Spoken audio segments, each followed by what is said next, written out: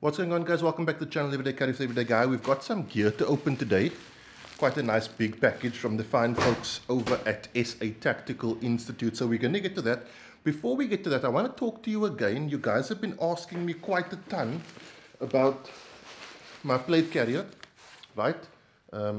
And before I go further, guys, we all run plate carrier. We want to run. I don't care what you have. You shouldn't care what I have unless it is dangerous or irresponsible to run a particular carrier. But what I do want to talk to you about is staging your carrier like you stage your tourniquet.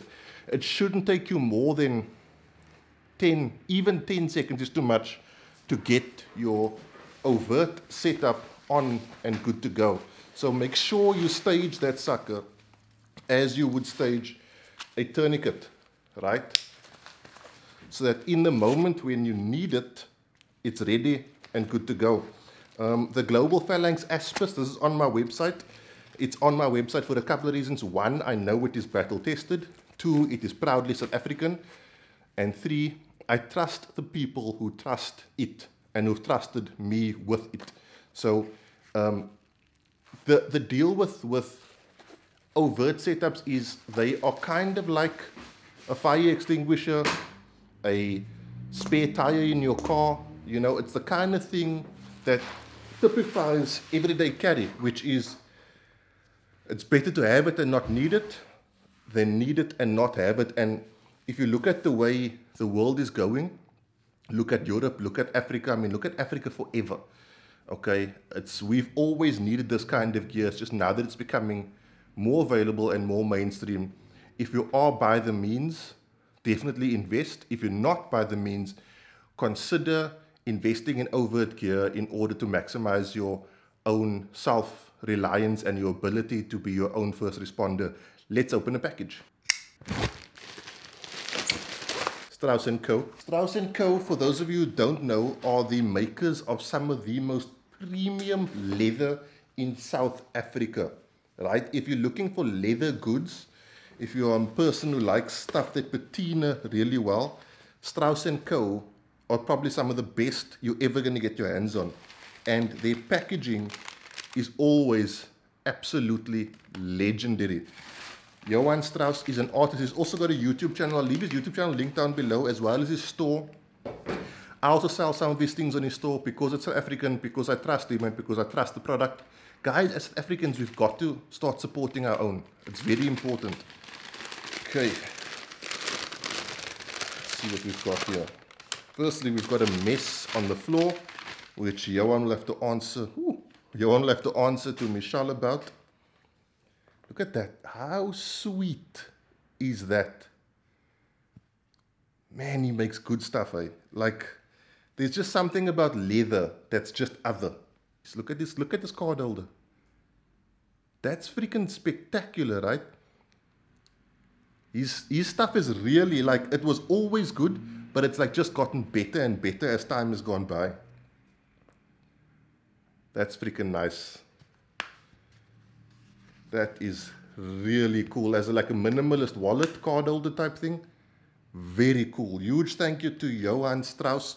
You'll definitely be seeing more of his things on my Instagram and Facebook profile. I'm actually running a different EDC today. Not Southwest Ulcers. We're going to do the pocket dump at the end of the video. Let's open the next package.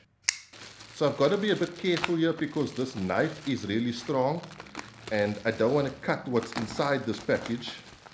This was sent to me by the fine folks over at SA Tactical Institute, another proudly South African product, which as you're getting is a big deal. Guys, sorry for the vehicle noises. It's just gone past 5, so people are getting home from work. Wow.